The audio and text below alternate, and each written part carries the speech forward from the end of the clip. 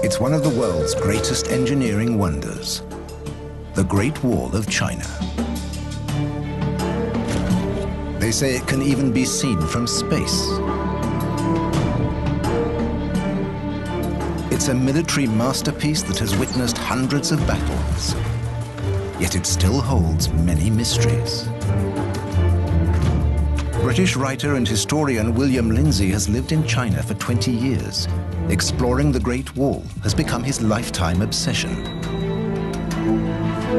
Lindesay has spent thousands of days on the wall, has walked thousands of kilometers along it. How long is the Great Wall really? How many years did it take to build?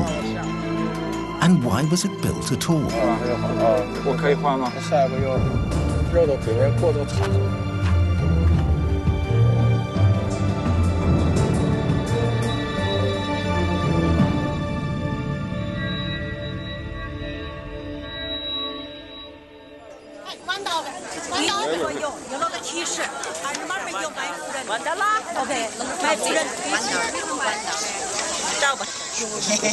It's only a short trip from Beijing to one of China's most popular attractions. Millions of tourists come here every year to see the Stone Dragon, the Great Wall of China. Most of the people walking on the Great Wall here today will go home and say, I've been to the Great Wall of China. But the Great Wall is not a place.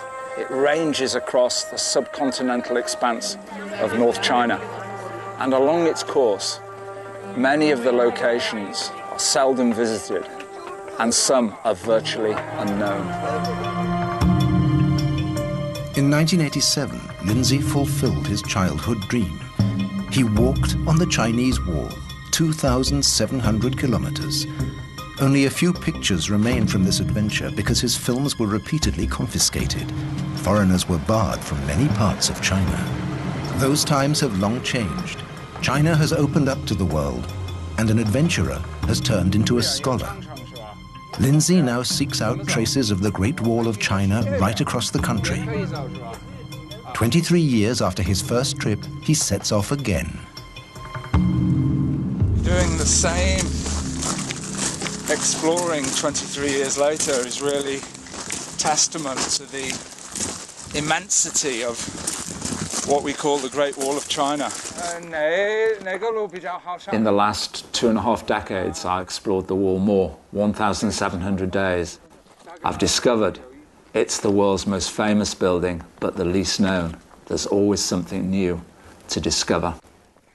There it is. There is no single Great Wall. There are lots of walls in northern China, built by different dynasties for more than 2,000 years. William Lindesay is taking us to one of the most remote places, a 2,300-kilometer drive west of Beijing, to the city of Dunhuang. Into the Gobi Desert. Well, I'm nearly there, 75 miles northwest of Dunhuang. And it's a nice sunny day in the Gobi Desert, perfect conditions for exploring the Great Wall. In the shimmering heat, the dark ribbon along the horizon at first looks like a mirage. But these really are the remains of a wall, literally in the middle of nowhere.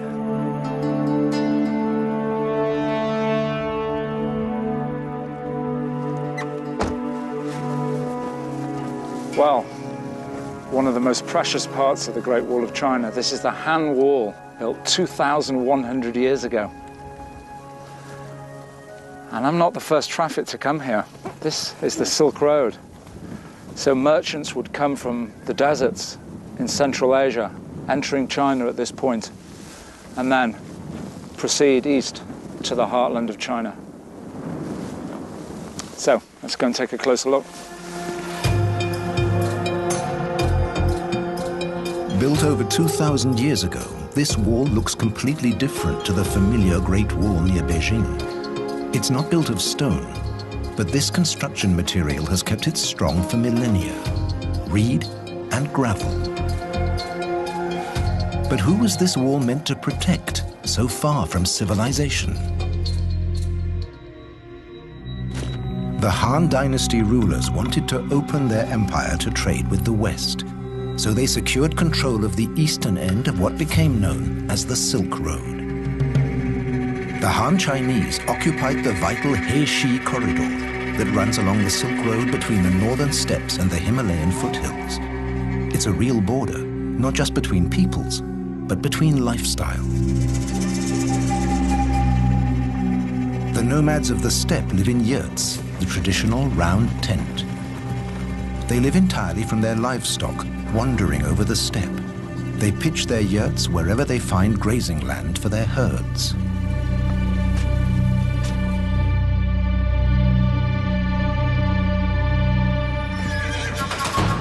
After enduring long, hard winters in the steppes, these nomadic warriors ransack China's northern provinces.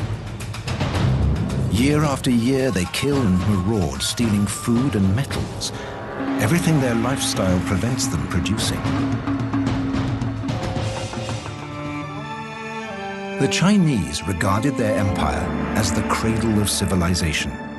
According to their Confucian philosophy, it was the cultural center of the world. Appeasing the barbarians along the border by trading with them was out of the question. War was too expensive, so the Han Emperor decided to build a wall. How many people were involved in the construction of the Han Wall? No one knows for sure. Reliable sources quote the calculations presented to the emperor. If one soldier can build 3 paces of wall in 1 month, then 300 men can build 3 li, about 1.5 kilometers. That means 1,000 li, or about 530 kilometers, would take 100,000 men 1 month to complete. So far, so good. And so many.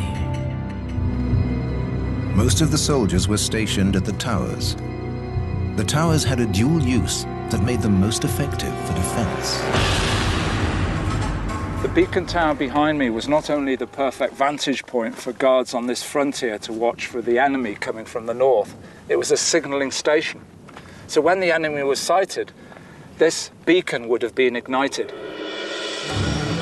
This is how it worked. As soon as a guard spotted nomadic warriors, he transmitted smoke signals by daylight or beacon fires at night. The alarm was communicated along the wall to garrisons located in the hinterland. How long is the Han Wall? Only recently have Chinese experts started to find out. We've joined the local archaeological survey team who are taking part in a national survey to locate the line of the Han Dynasty Great Wall.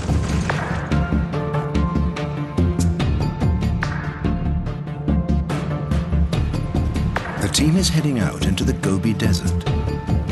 They need a whole summer just to measure this section of the wall. At noon, the temperature can climb to over 40 degrees Celsius. Today, the team is exploring a fortification that lies in the hinterland of the Han Wall. This could have been a garrison for support troops. Today, the remains are hardly visible.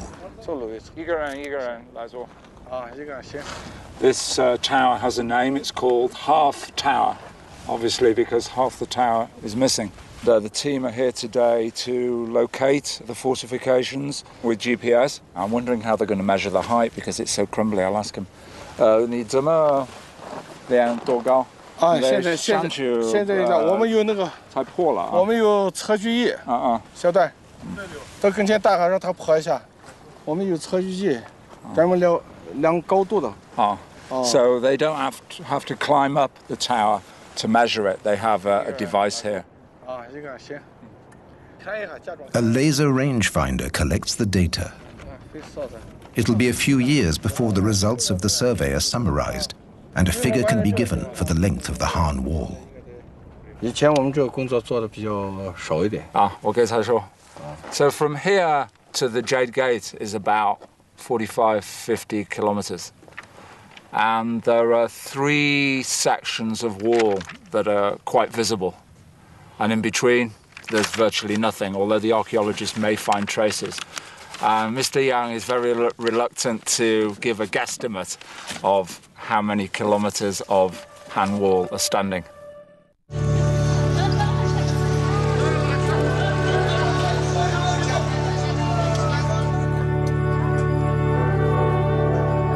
GPS team leader Mr. Young has given William directions to a place in the desert where the wall has a unique shape. It's a 16-kilometer hike, so William is buying provisions for the trip at Dunhuang Market. Well, raw meat wouldn't be very good out in the deserts.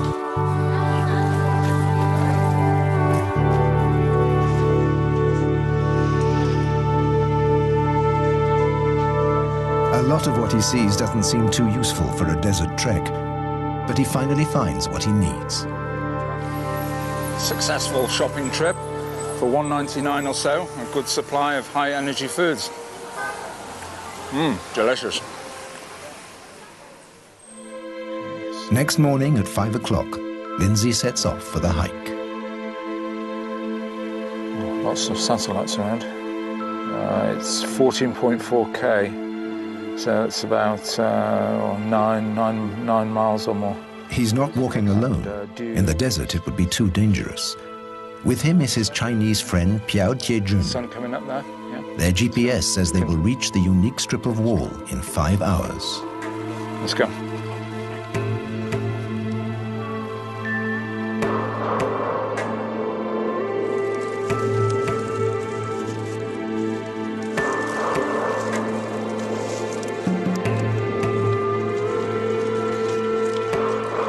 It's cool now, but the sparse vegetation is tinder dry. There hasn't been any rainfall here for months.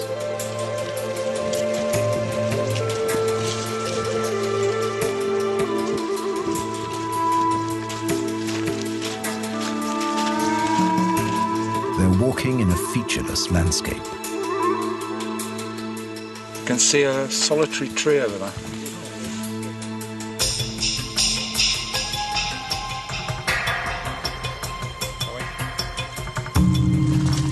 Back in '87, I just had a big map of the whole country. Basically, my journey along the wall from the desert to the sea was like that. 1,700 miles. Not the ideal map for hiking across desert grassland.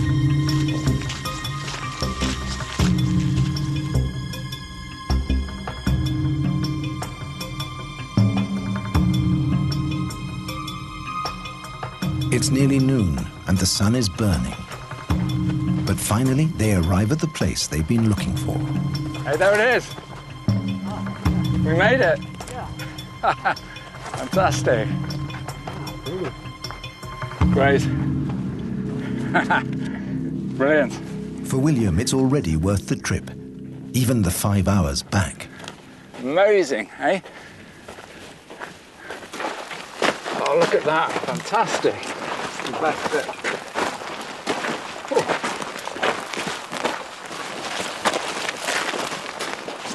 Of all the faces that the Great Wall of China has, this is the rarest of them all. This wall is made of wood. See, there's 6 layers of branches there. And in between, minimal use of the gravel. So I'm really glad I've come here today, well worth the 10-mile trek. Leaving the Dunhuang region and making his way east along the ancient Silk Road, William is aiming for a town called Jiayuguan. The historic site is 5 kilometers out of town. And the best view is from the sky.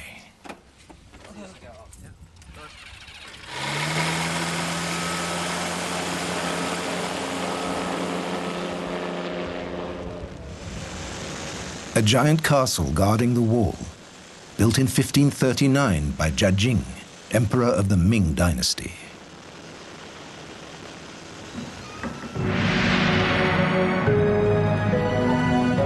The Ming emperor's contempt for the nomads reached grotesque proportions, with the demand that the character Ji, standing for barbarians, should be written as small as possible.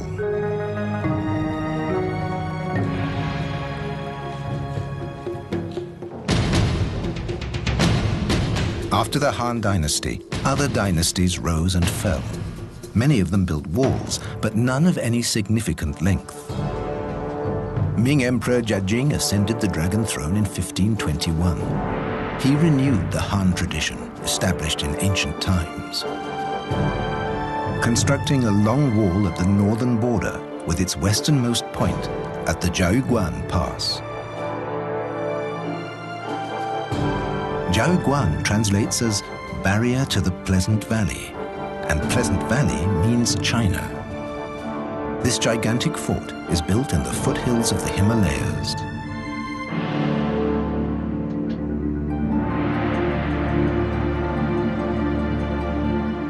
In the courtyard, the mighty walls form a kind of maze to stop invaders in their tracks. And there's a wonderful legend about its construction. To avoid wastage of materials prior to construction of the fortress, the architect was asked to calculate exactly how many bricks were required. He computed 999,999. The bricks were delivered, the fortress built, and at the end, the chief of works confronted the architect with a brick and said, "This is wasted." But the architect was too smart. He said, "No, I factored that into the equation. That brick should be placed over the portal, and it will bring all the guards in the fortress and all of those travelers passing under its portals good fortune." 600 years later, the leftover brick still remains.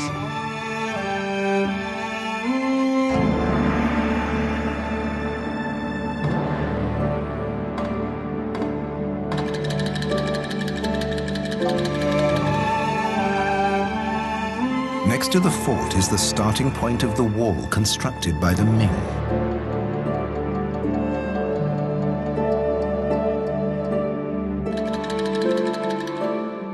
This wall has nothing in common with the brick and stone wall north of Beijing. It's made of rammed earth, and although it's more than 400 years old, it's still in good shape, and it's still wide enough to walk on.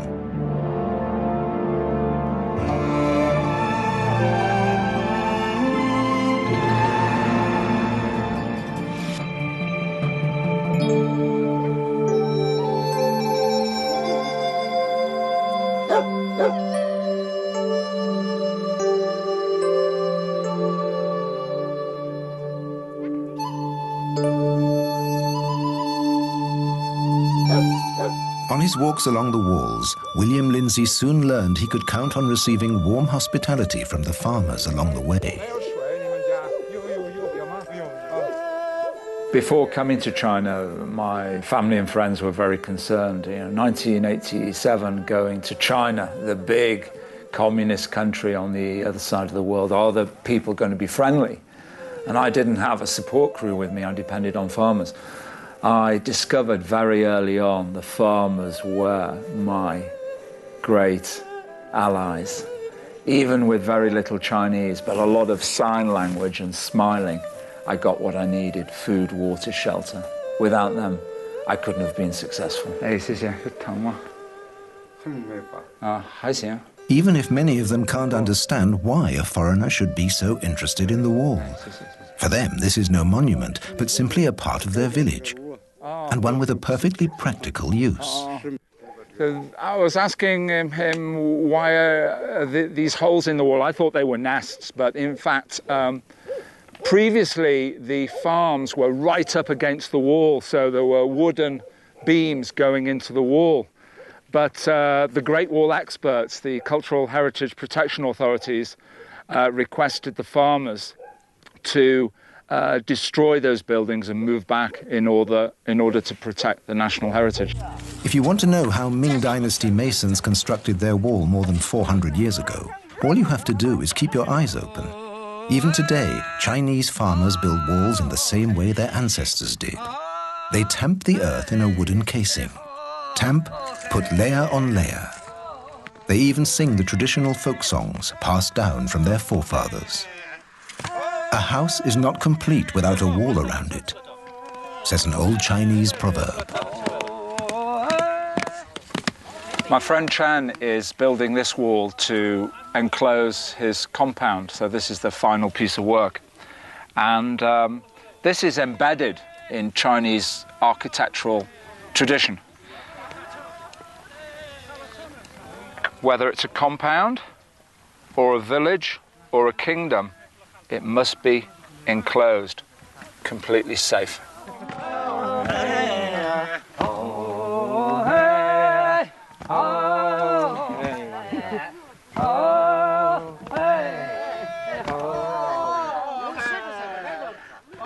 They built most of the Ming Wall just like this, is a rammed earth wall.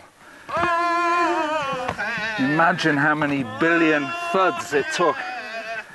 做这个工作，你唱歌这个挺好听，是你自己弄的歌或者？是你唱他喊的，他喊。哦。The singing is an important part of the work. It keeps all the rammers in step, the beat. So, you know, they're all in step, going along the wall there. They get into a rhythm. And the actual content, oh, I've been in China 23 years, but this guy has a really heavy accent. It's a bit difficult. But it's definitely a kind of rap. He changes the words and occasionally you hear them chuckle. So I think he gets a little dig in about those that are kind of falling behind in distance, or maybe he can tell by the thuds if someone is out of tune.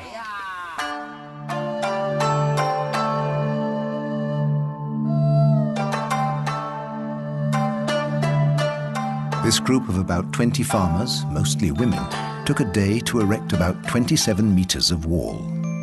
We don't know if their ancestors could have worked better or faster. But we do know they would have used the same materials and tools, except for the tractors carrying the clay and the cell phones.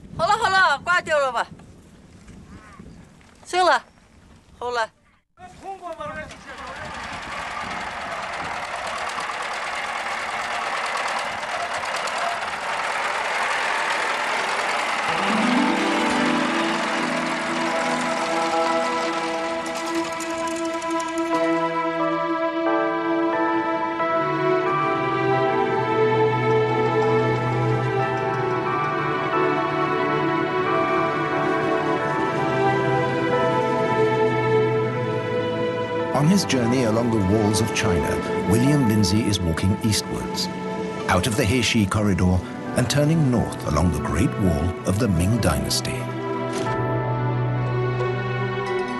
Into the Great Loop of the Yellow River, the cradle of China's civilization.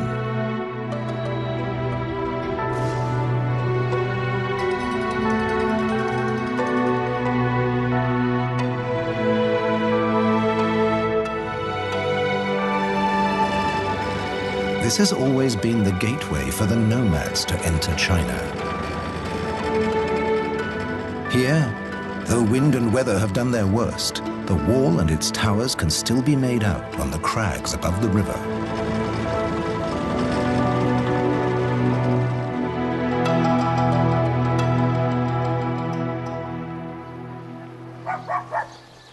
The garrison forts were the outposts of this defensive outer wall. Today, their use is strictly non-military.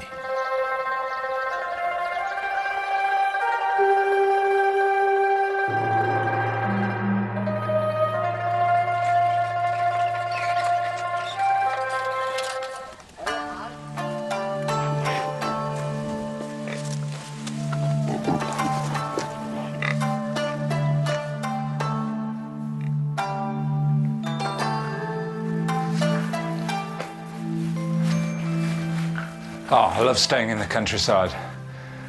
This building, it's made of thick blocks of limestone, and on the roof there's turf.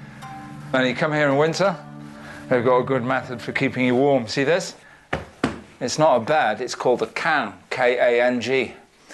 And they put the fuel under here, light it, they can do the cooking here, and you've got a nice warm bed for the night. So I've got full board and lodging, breakfast tomorrow morning and dinner this evening and lunch coming up soon for less than $10.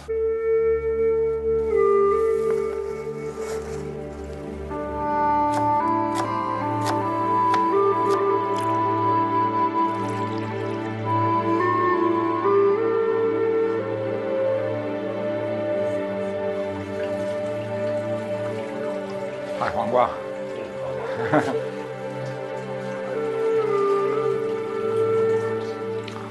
should apologize for the slurping. It's part and parcel of eating in China, considered a sound of an appreciation.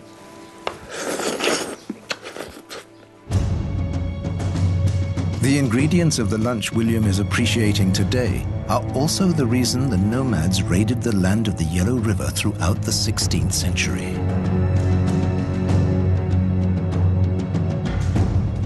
In the year 1549, the barbarians come to plunder.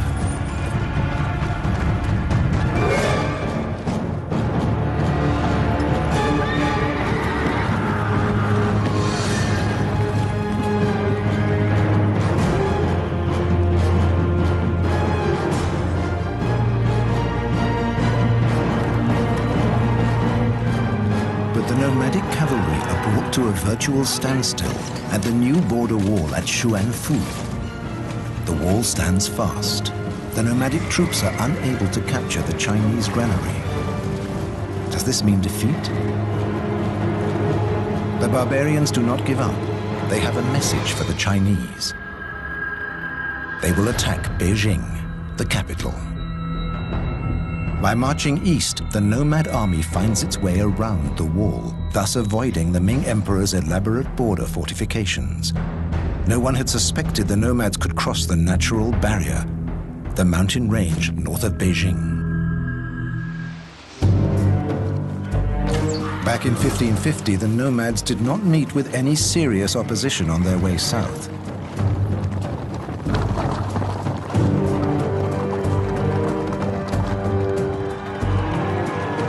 They terrorized Beijing's suburbs for 3 days. They demanded trading rights, leaving the Forbidden City untouched before drawing back to the steppes.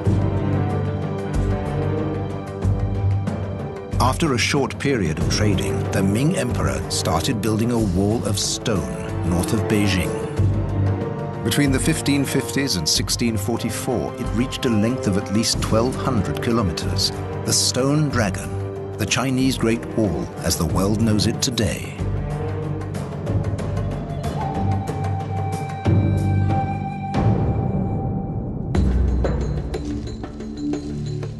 How many people were needed to build it? Official figures are rare, but in some inaccessible sections of the wall there are still stone tablets engraved with texts that could give us that information.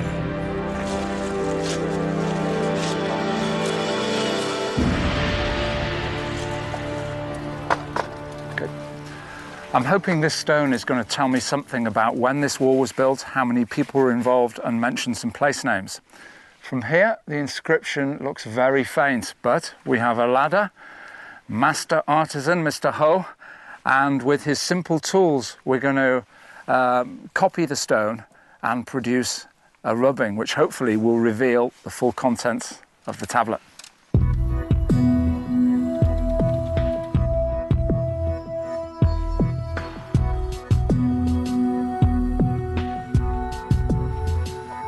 This ancient Chinese copying technique starts with gluing a sheet of paper onto the tablet, simply with water. This is step number 1. Step number 2, dazi, translates literally as typing characters. So he's using a brush and he's hammering the paper into the carvings.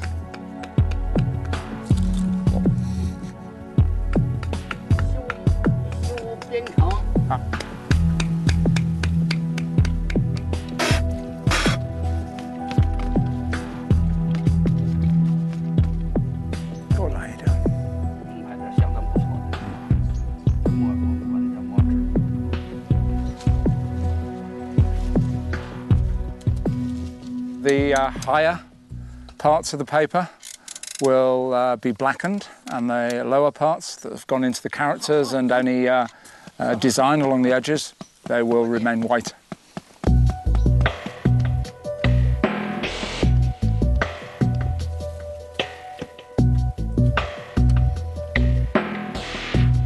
After 3 hours of sponging and drying, Mr. Ho presents his piece of art. It looks like a blueprint, or an old archive document. And he helps William translate the ancient Chinese characters, which today hardly anybody can read. 好像是这个地方，到它叫王石中，王石中，军政，然后这是百户，百户叫扬州，修的第2年冬天修好。This stone is telling us that 2 military officials in charge of 1,100 families put in the effort to build 250 yards of wall in the autumn of 1579. So in terms of very simple arithmetic productivity, we're talking about 4 persons per family, 4,500 people working for 8 to 10 weeks in the autumn of 1579 to build that. Whereas tamped earth walls were built by untrained serfs or peasants, this project required special knowledge. Hundreds of master builders and skilled engineers, thousands of stone cutters and tens of thousands of masons were recruited to build the wall. And another factor led to the costs rising exponentially.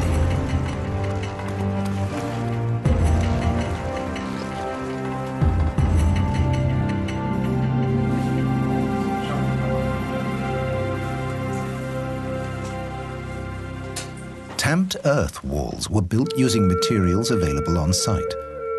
The material for the new wall had to be manufactured before use. The Chinese had devised a network of brick kilns set up near the construction sites. One of these sites was found by local farmers and inspected by Professor Wang Cunong, curator of the Great War Museum in Shanghiguan. So at this location, they discovered around 60 brick kilns, and it ranks as the best production center of bricks preserved along the whole length of the Great Wall. And it's estimated that each kiln could fire 5,000 bricks. Now, given that there are 60 kilns in this valley, the production of this center alone would be equal to 300,000 bricks per month, industrial scale production. Then as now, mass production is one thing, but it's a different matter to transport the product to where it's needed. Logistics. Now, key question, very interesting question is, how did they move all the bricks up there? 王老师，你觉得我们离长城就是在上面，我们可以看那个烽火这的转到长城上面。 Again, there is almost no historical record to answer this question. But Professor Wang has his theories. People may have carried a few bricks on their backs like this. And also it's been suggested a herd of goats could have carried a lot of bricks up there quite effectively. 2 bricks on the back of the goat, and the bricks are joined together with rope, so the goat is quite balanced as it's moving up the mountain.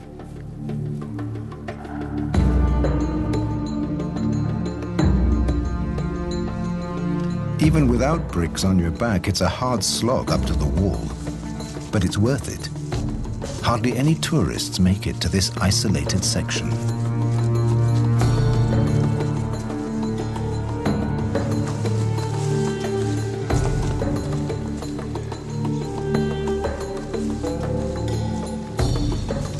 Every time I come up here on these trails, I spare a thought for the builders who had to heave, push all of this building material up here, all these blocks, all of these bricks.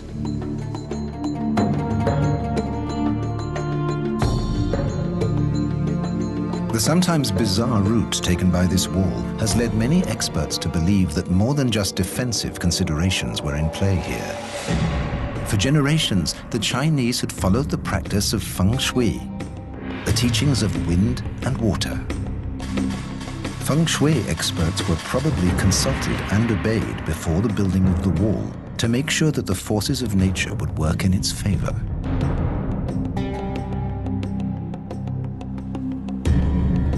Spending his days alone on the wall, Lindesay imagines how the soldiers must have suffered here. Cut off from the world, enduring winds and foul weather, squeezed into bare and cramped quarters for months on end.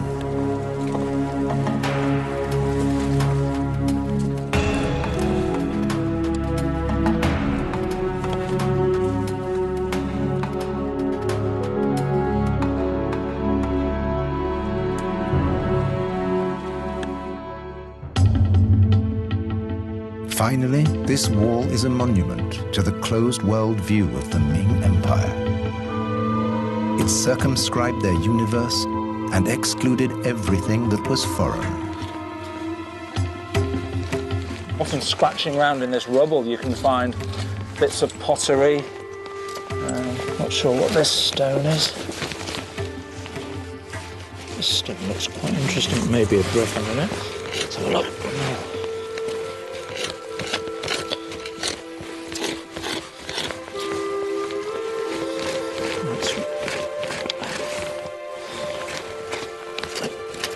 Might be.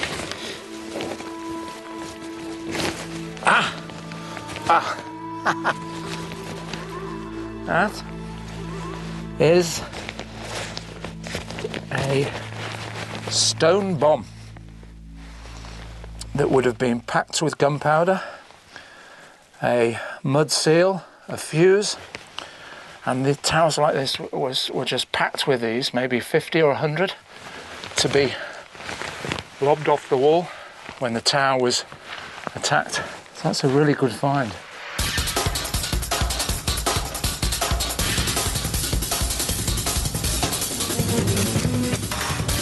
"320 kilometers further east, we find another example of living history. 这是这个山头那第一个好的，对，那个比较保证完好那个。啊，对对对，这就是我们张家楼。有啊。对。This is Zhang Heshan. His ancestors built the wall here 440 years ago. And close by, towers have other family names like the Chen Tower, the Wang Tower, the Luo Tower. So here we have the family history of the Great Wall still living on 440 years after it was built.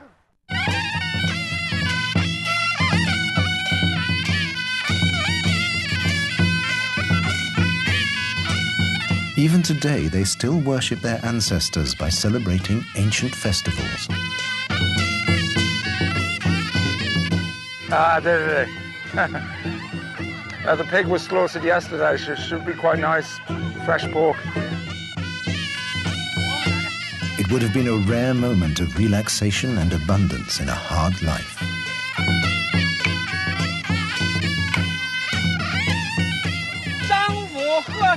As the oldest member of his family, Mr. Zhang makes the sacrifice to his ancestors and burns incense sticks.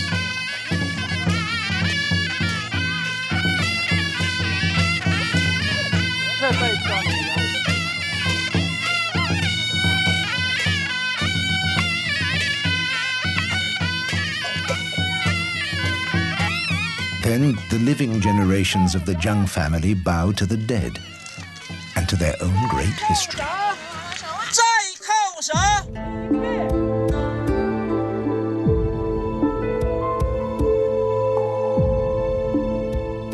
The village families had to look after and feed the soldiers in the towers.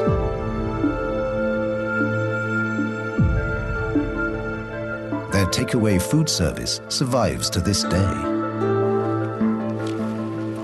Zhang Heshan, the farmer down in Chengxiu village, prepared some delicacies for me to munch on up here after my hike.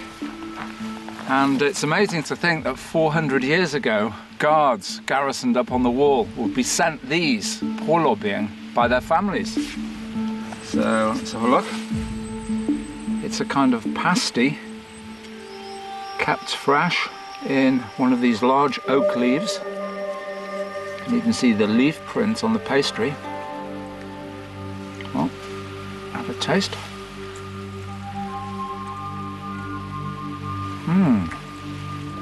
Full of chives. Kind of Chinese hamburger. Maybe the original Chinese takeaway for those up on the wall.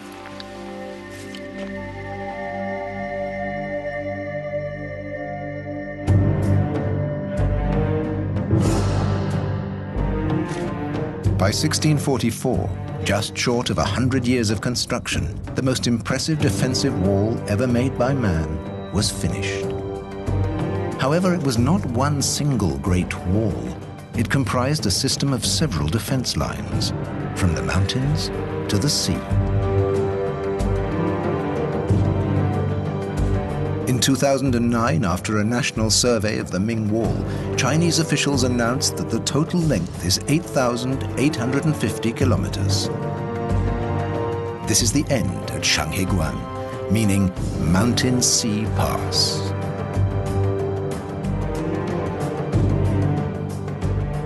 The Chinese liken the Ming Great Wall to a dragon snaking across their land. And here it comes to a geographical end at Old Dragon's Head at the Yellow Sea. Not far from this location, in 1644, the commander of Shanghaiguan faced his biggest challenge, an event which led to the end of the Great Wall functioning as a national defense. Professor Wang is taking William to the gates and walls in the outskirts of Shanghaiguan. This is the place where the Great Wall story came to an end. The construction of the Great Wall led to the financial and strategic collapse of the Ming dynasty. Revolts broke out everywhere in the empire.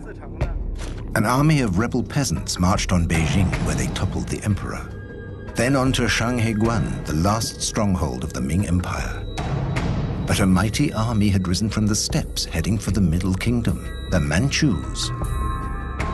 Caught in between, Wu Sangui. He was the general in command of the fortress at Shanghaiguan. Now he was under siege. What could he do? This was a powerful garrison, but was it strong enough to fight off attackers on two fronts?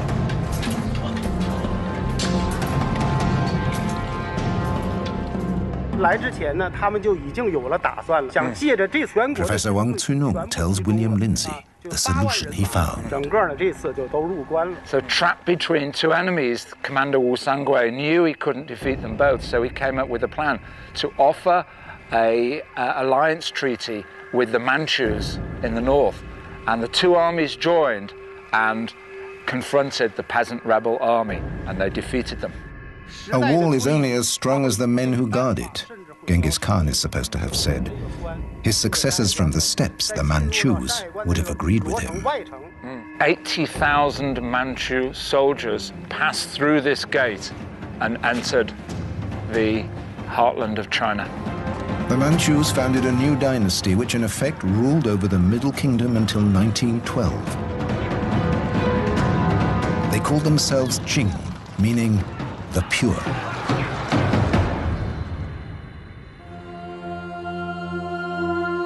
And the Great Wall was of no use anymore. But its story did not come to an end.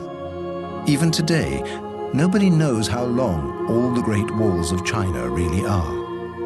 There are still many more walls and stories to be discovered. And William Lindesay will not stop walking the Great Wall until he knows them all. I don't think in future so many people will be organized in such a methodical way to create something that was not just history, that not just fell apart, but is left as part of the geography of China and the world.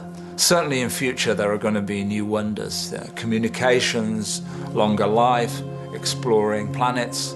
But in terms of blood, sweat and tears, the Great Wall of China, I think, is the ultimate, and that's why I'm continuing to understand it.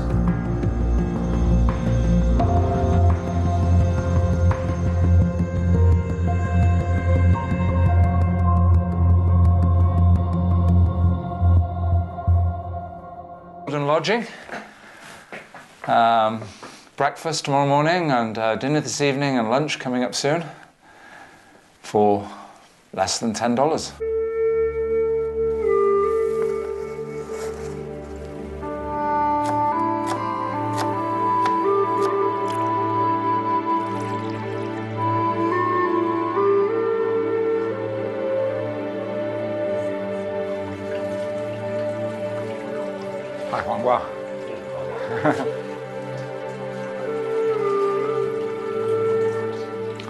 I should apologize for the slurping. It's part and parcel of eating in China. Considered a sound of an appreciation.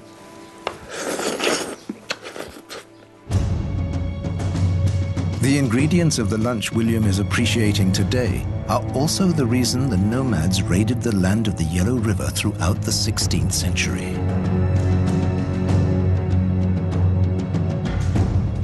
In the year 1549, the barbarians come to plunder.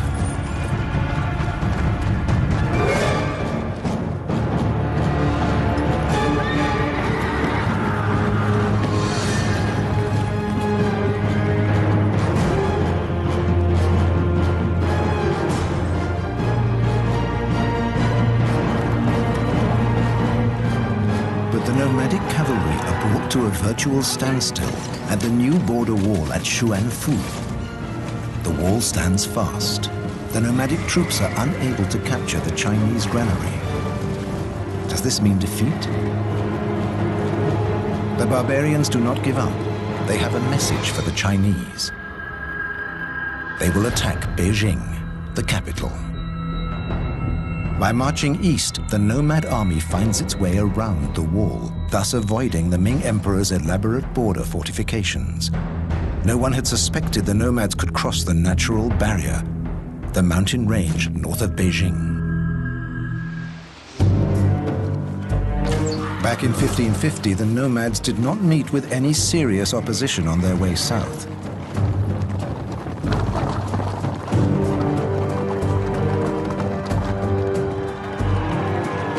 They terrorized Beijing's suburbs for 3 days. They demanded trading rights, leaving the Forbidden City untouched before drawing back to the steppes. After a short period of trading, the Ming Emperor started building a wall of stone north of Beijing. Between the 1550s and 1644, it reached a length of at least 1,200 kilometers. The Stone Dragon, the Chinese Great Wall as the world knows it today. How long is the Great Wall, really? How many years did it take to build? And why was it built at all?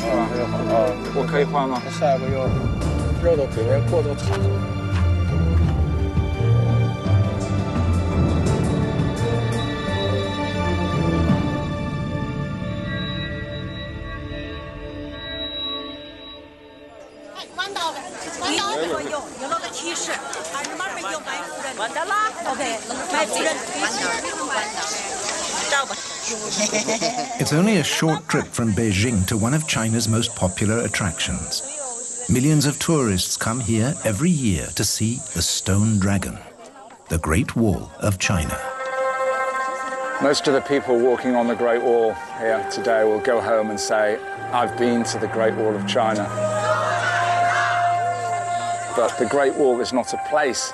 It ranges across the subcontinental expanse of North China. And along its course, many of the locations are seldom visited, and some are virtually unknown. In 1987, Lindesay fulfilled his childhood dream. He walked on the Chinese Wall, 2,700 kilometers. Only a few pictures remain from this adventure because his films were repeatedly confiscated. Foreigners were barred from many parts of China. Those times have long changed. China has opened up to the world, and an adventurer has turned into a scholar. Lindesay now seeks out traces of the Great Wall of China right across the country. 23 years after his first trip, he sets off again. Doing the same exploring 23 years later is really testament to the immensity of what we call the Great Wall of China. In the last 2.5 decades, I explored the wall more, 1,700 days. I've discovered it's the world's most famous building, but the least known. There's always something new to discover. There it is. There is no single Great Wall. There are lots of walls in northern China, built by different dynasties for more than 2,000 years. William Lindesay is taking us to one of the most remote places, at 2,300-kilometer drive west of Beijing to the city of Dunhuang. Into the Gobi Desert. Well, I'm nearly there, 75 miles northwest of Dunhuang. And it's a nice sunny day in the Gobi Desert, perfect conditions for exploring the Great Wall. They terrorized Beijing's suburbs for 3 days. They demanded trading rights, leaving the Forbidden City untouched before drawing back to the steppes. After a short period of trading, the Ming Emperor started building a wall of stone north of Beijing. Between the 1550s and 1644, it reached a length of at least 1,200 kilometers. The Stone Dragon, the Chinese Great Wall as the world knows it today.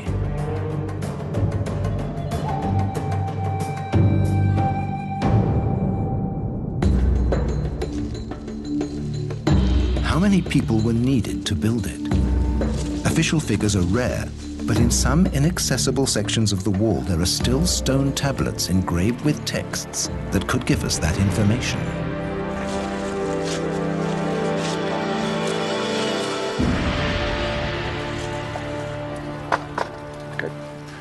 I'm hoping this stone is going to tell me something about when this wall was built, how many people were involved, and mention some place names.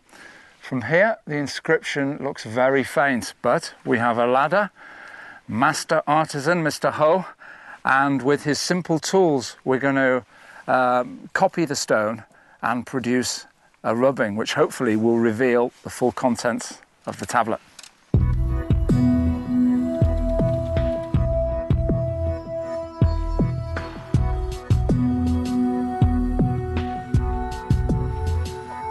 This ancient Chinese copying technique starts with gluing a sheet of paper onto the tablet, simply with water.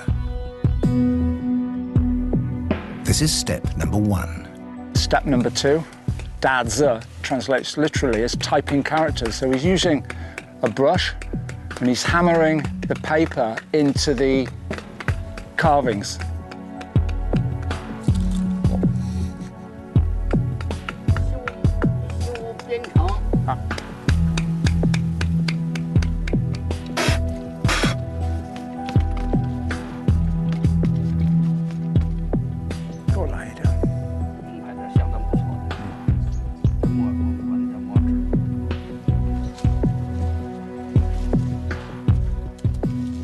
The higher parts of the paper will be blackened, and the lower parts that have gone into the characters and any design along the edges, they will remain white.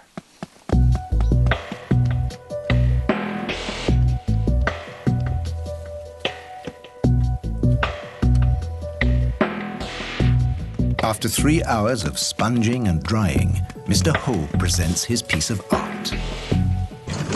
We are taking part in a national survey to locate the line of the Han Dynasty Great Wall.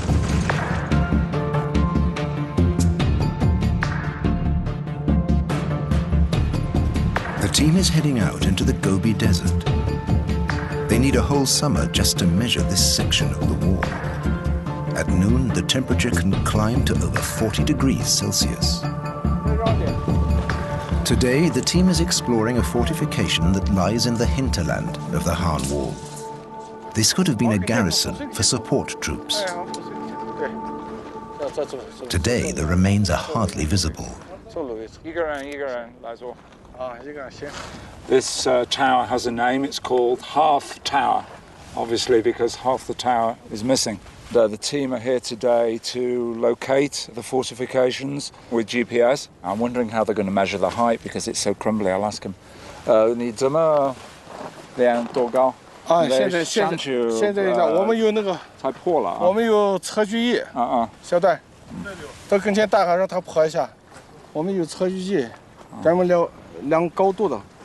So they don't have to climb up the tower to measure it. They have a device here. A laser rangefinder collects the data. It'll be a few years before the results of the survey are summarized and a figure can be given for the length of the Han Wall. 以前我们这个工作做的比较少一点。我给他说。So from here to the Jade Gate is about 45, 50 kilometers. And there are 3 sections of wall that are quite visible. And in between, there's virtually nothing, although the archaeologists may find traces. Mr. Yang is very reluctant to give a guesstimate of how many kilometers of Han wall are standing.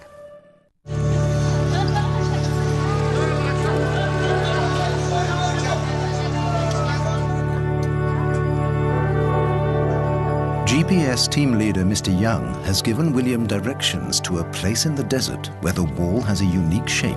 It's a 16-kilometer hike, so William is buying provisions for the trip at Dunhuang Market. Well, raw meat wouldn't be very good out in the desert.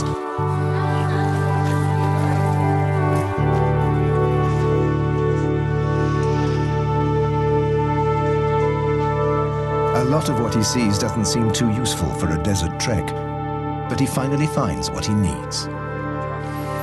Successful shopping trip for $1.99 or so, a good supply of high-energy foods. Delicious.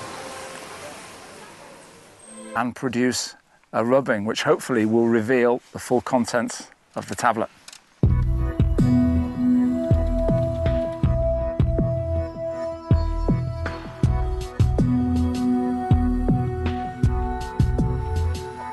This ancient Chinese copying technique starts with gluing a sheet of paper onto the tablet, simply with water. This is step number 1. Step number 2, Dazi translates literally as typing characters. So he's using a brush and he's hammering the paper into the carvings.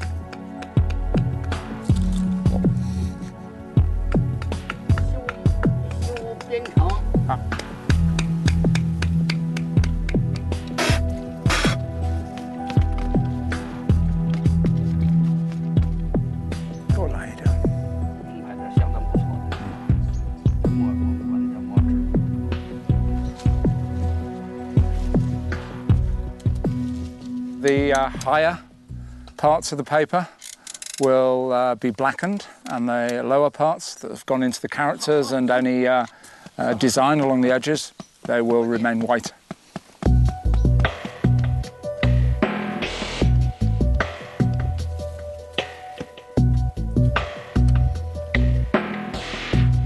After 3 hours of sponging and drying, Mr. Ho presents his piece of art.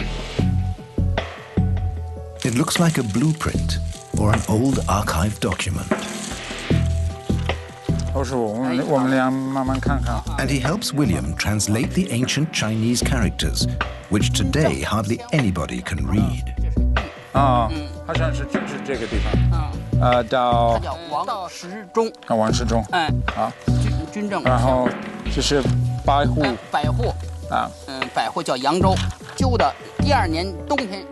This stone is telling us that 2 military officials in charge of 1,100 families put in the effort to build 250 yards of wall in the autumn of 1579.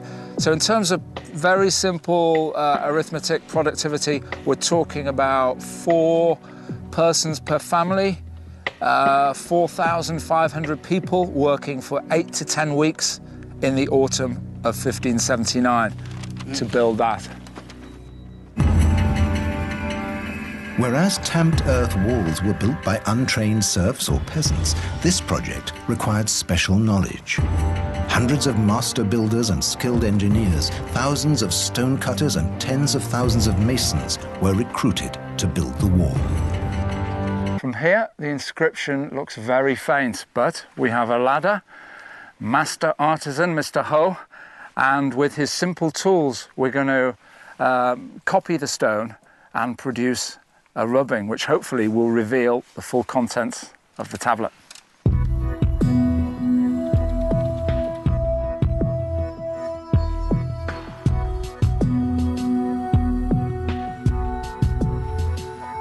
This ancient Chinese copying technique starts with gluing a sheet of paper onto the tablet, simply with water.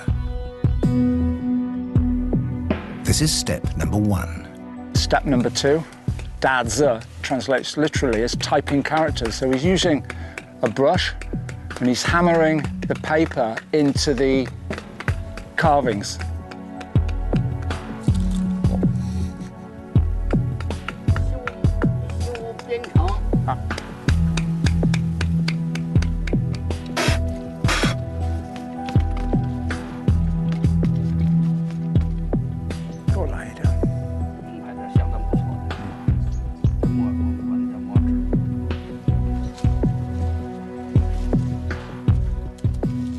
The higher parts of the paper will be blackened, and the lower parts that have gone into the characters and any design along the edges, they will remain white.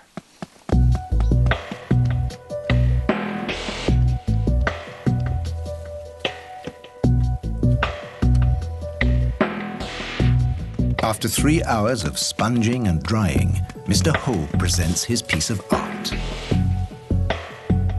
It looks like a blueprint or an old archive document. And he helps William translate the ancient Chinese characters, which today hardly anybody can read.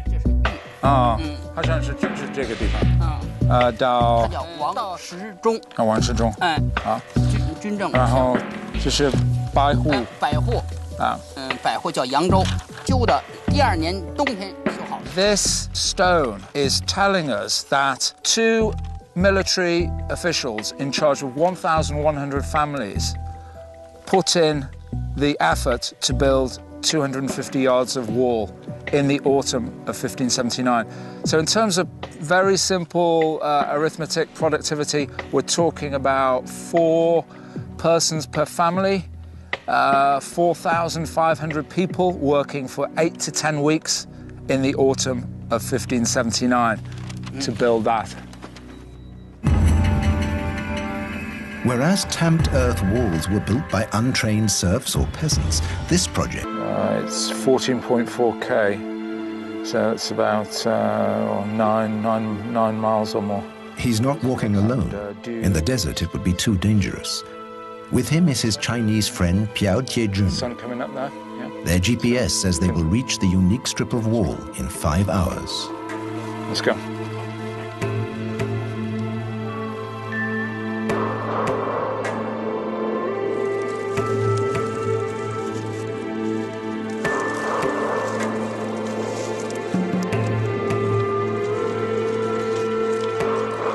It's cool now, but the sparse vegetation is tinder dry. There hasn't been any rainfall here for months.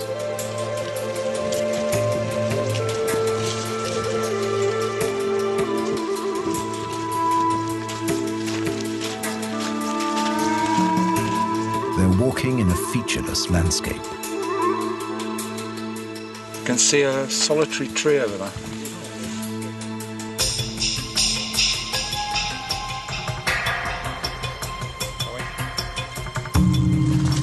Back in '87, I just had a big map of the whole country. Basically, my journey along the wall from the desert to the sea was like that. 1,700 miles. Not the ideal map for hiking across desert grassland.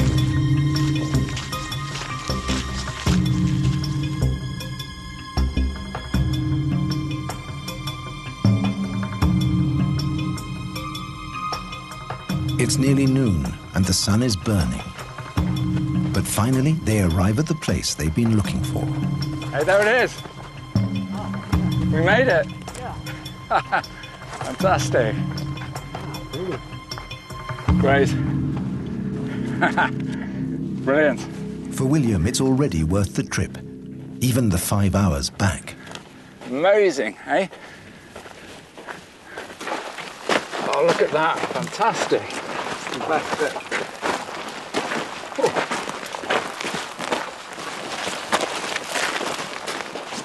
Of all the faces that the Great Wall of China has, this is the rarest of them all. This wall is made of wood. See, there's 6 layers of branches there. And and in between, minimal use of the gravel. So I'm really glad I've come here today, well worth a 10-mile trek. Leaving the Dunhuang region and making his way east along the ancient Silk Road, William is aiming for a town called Jiayuguan.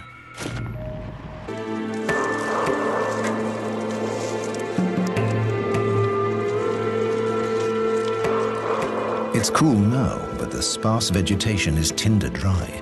There hasn't been any rainfall here for months.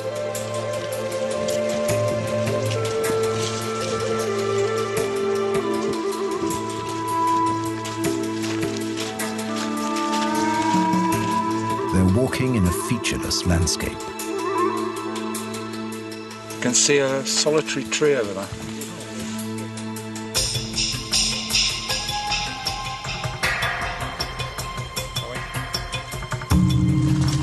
Back in '87, I just had a big map of the whole country.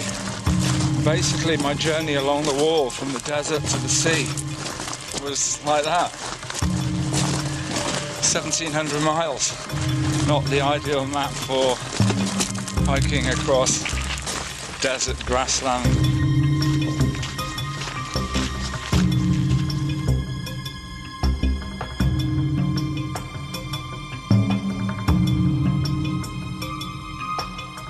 It's nearly noon and the sun is burning. But finally, they arrive at the place they've been looking for. Hey, there it is. We made it. Yeah. Fantastic. Great. Brilliant. For William, it's already worth the trip, even the 5 hours back. Amazing, eh? Oh, look at that. Fantastic. It's the best bit.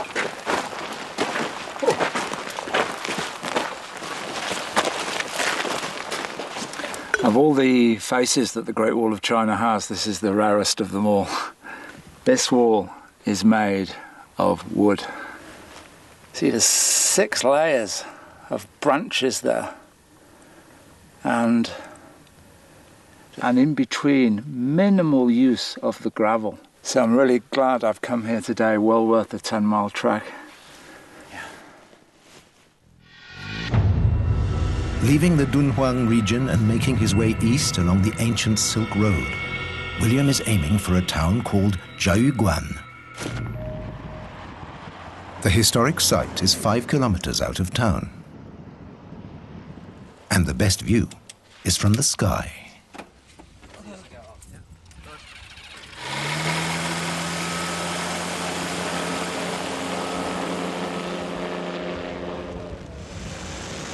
A giant castle guarding the wall, built in 1539 by Jiajing, emperor of the Ming dynasty. On these trails, I spare a thought for the builders who had to heave, push all of this building material up here, all these blocks, all of these bricks.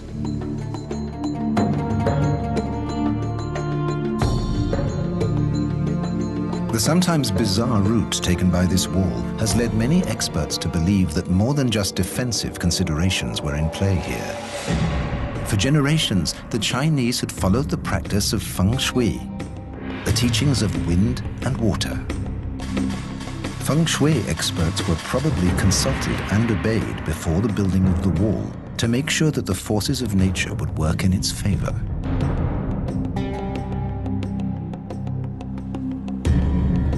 Spending his days alone on the wall, Lindesay imagines how the soldiers must have suffered here. Cut off from the world, enduring winds and foul weather, squeezed into bare and cramped quarters for months on end.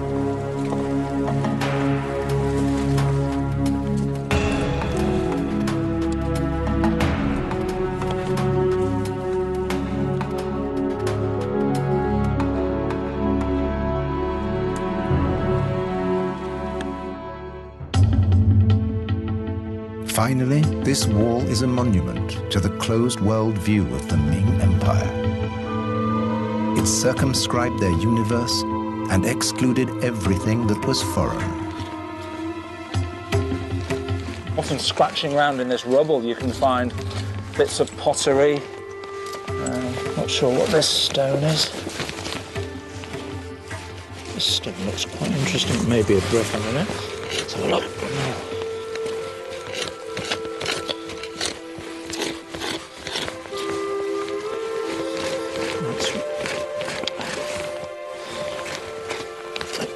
It might be.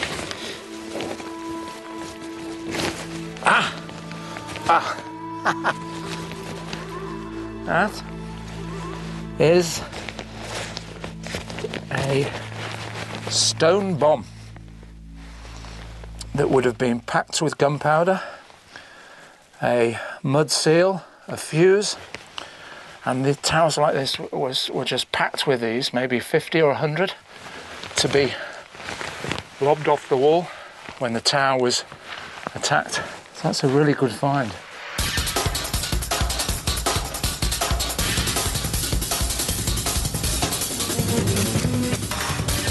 320 kilometers further east, we find another example of living history.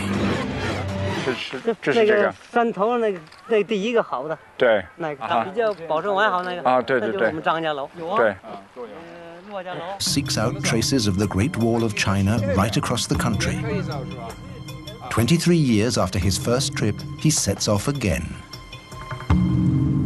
Doing the same exploring 23 years later is really testament to the immensity of what we call the Great Wall of China.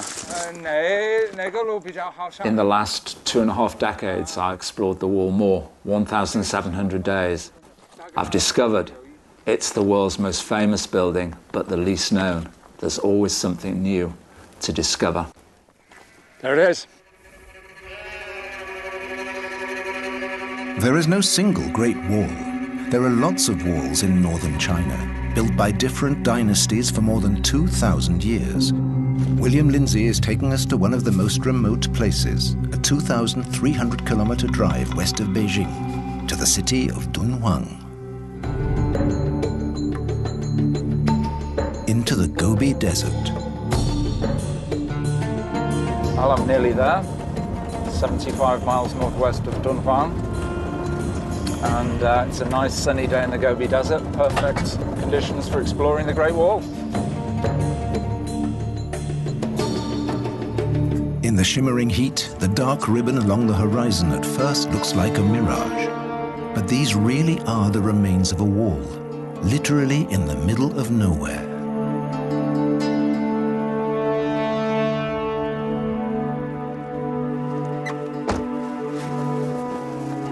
Well, one of the most precious parts of the Great Wall of China. This is the Han Wall, built 2,100 years ago. And I'm not the first traffic to come here. This is the Silk Road. So merchants would come from the deserts in Central Asia, entering China at this point, and then proceed east to the heartland of China. So let's go and take a closer look. Built over 2,000 years ago, this wall looks completely different to the familiar Great Wall near Beijing. It's not built of stone, but this construction material has kept it strong for millennia. Reed and gravel. But who was this wall meant to protect, so far from civilization? The Han Dynasty rulers wanted to open their empire to trade with the West. So they secured control of the eastern end of what became known as the Silk Road. The Han Chinese occupied the vital He-Shi corridor that runs along the Silk Road between the northern steppes and the Himalayan foothills.